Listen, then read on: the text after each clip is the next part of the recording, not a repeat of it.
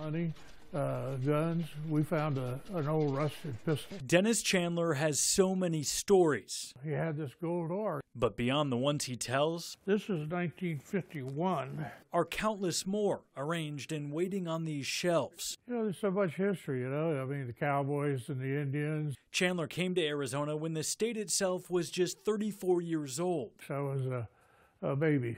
From plates to metal licenses. See, there's the driver's license number. He's always on the hunt for anything State 48. There's not much I don't collect. So a few weeks back, a neighbor reached out to him about something they'd heard. She told me, she says, you know, I was listening to NPR and Arizona Highways is looking for a December 1930 issue.